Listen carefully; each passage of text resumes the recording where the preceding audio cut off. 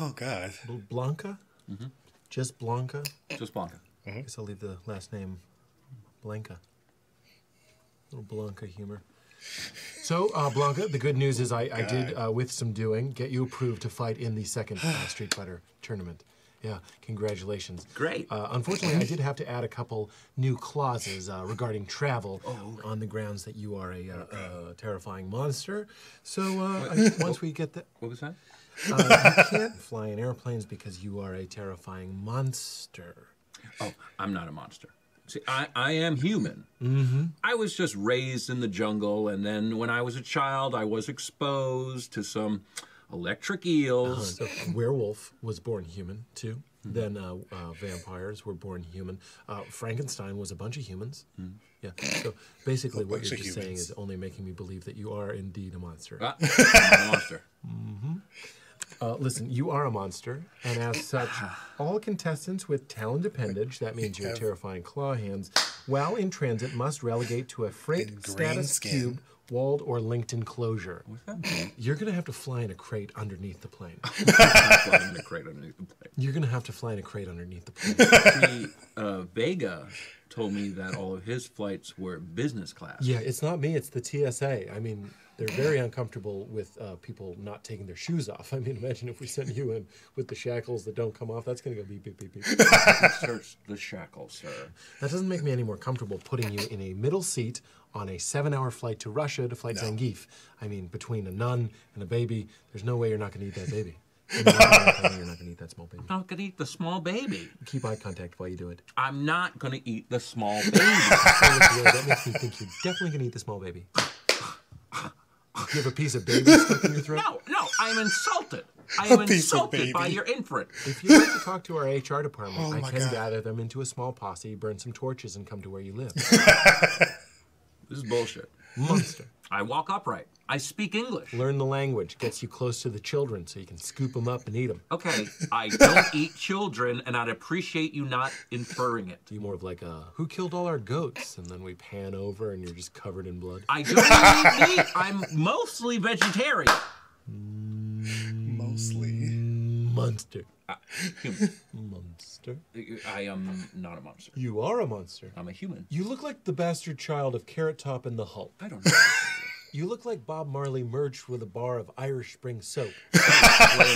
What's your favorite energy drink? It's not Red Bull, is it?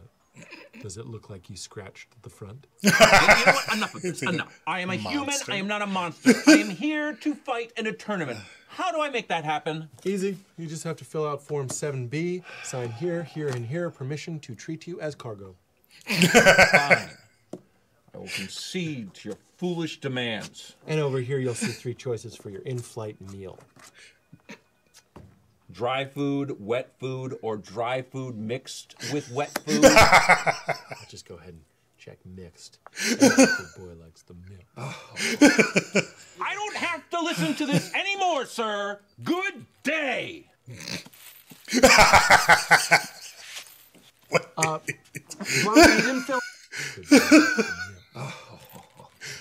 don't have to listen to this anymore, sir. Good day.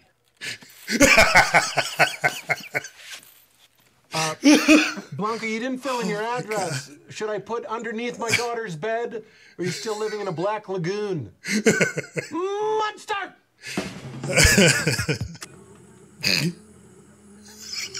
Oh my God. The eyes. Dhalsim? Dhalsim? Look, we're having a little bit of a problem from a marketing standpoint. It says here in your bio, you are a yoga practitioner? I'm a master practitioner of the spiritual art of yoga. Okay, see, that's what we're having a problem with, just selling you to the people, is you're a master practitioner of the spiritual art of yoga, and yet you want to enter a street fighting tournament. Yes, I will meditate and then destroy my enemies. Okay, you can see how that's a little bit confusing on our end of things. We don't know how to sell you. They will love me for my yoga flame. Okay, see, right there, that doesn't make any sense. You're doing an incredibly violent thing, but saying yoga before it doesn't make it part of your spiritual practice. I do not see the disconnect. Would it be okay if I bash you in the face with a 2x4 just as long as before I do it I say, Pilates? Listen, I use my yoga to fight for peace. Peace. You're a big peace guy? Big peace guy. Are those peace skulls you're wearing? Sorry, come again? Around your neck, are those peace skulls? The jewelry, the human skull jewelry you have? Oh, these guys. Yeah. Yeah, these are peace skulls. Those are human skulls, Peace and they're skulls. very, very small. If those are baby skulls, I don't even want to know. I couldn't begin to describe that to legal. Okay, well, in yoga, there's a lot of, like, different kinds of things that are considered, like, okay to do. Some people would say that you can't do yoga on a full stomach. And then some people say that it's okay to wear baby skulls around your neck. And You see, this is completely unsellable. We can't do anything with this. what are you Baby talking about? skulls. I'm totally marketable. People love yoga right now. It's so hot. There's yoga studios all over the place. I'm a fighter. People are fighting. Yoga fighter. I'm the guy right now. You know what's confusing to me is you're wearing skulls and a bindi. A what? Do you know what a bindi is? Yeah, I totally know what a bindi is. You're a yogi from India. I'd imagine you'd know what a bindi is. I do know what it is. Point to your bindi. Just Oh, it, right now. Yeah, give it a quick point.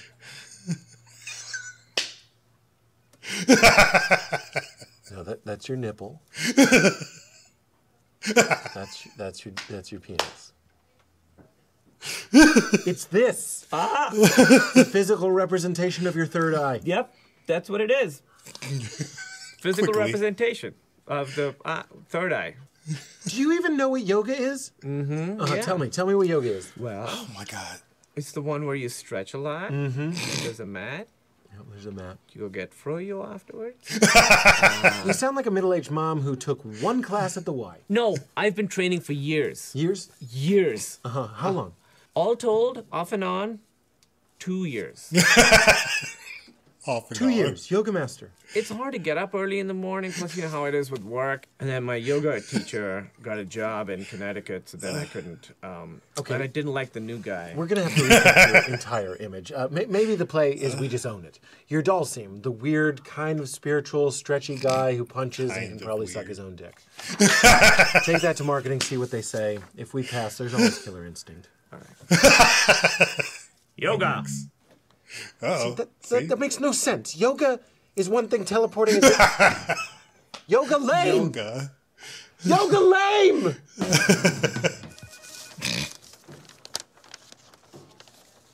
Guile. American war hero Guile. America! You just exclaimed America? USA. USA. USA! It's in office. Nobody wants to do the USA chant. Just as a general note, could you tone this down? Sir, Flat top, tank top, two Tone it American flag down. tattoos. We get it. You're American. sir, I am just representing the country that I love. Yeah, so is Ken, but he's not dressed like a Japanese tourist going to Manhattan for the first time. Okay, Guile, the reason I called you in is there's a discrepancy on your application. It says that you fought in a war. Yeah, I fought in the war.